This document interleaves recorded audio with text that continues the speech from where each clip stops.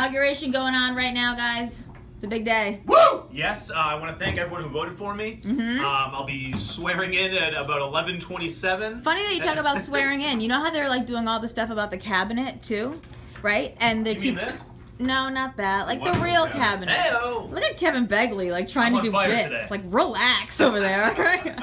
If they were to like really question you, what's the one random thing that they would find about you that would get you in trouble and not get you in the cabinet? Like they found that dude didn't pay his nanny taxes and stuff like that. Oh, wow. That's a good idea. You should confess to that on video right now. Right, I'm not going to confess to anything. Deny till you die. Well, tell me, what was one thing that would keep you out of office? One thing that would keep me out of office. I don't know. I don't think anything I've done would keep me out of office, to be honest with you. Come on. Maybe some of these wacky videos that you've put up from 60 Seconds Behind the Scenes. Makes sense. How about you? Oh, Raven, you're going to have a ton. Criminal background check. Okay.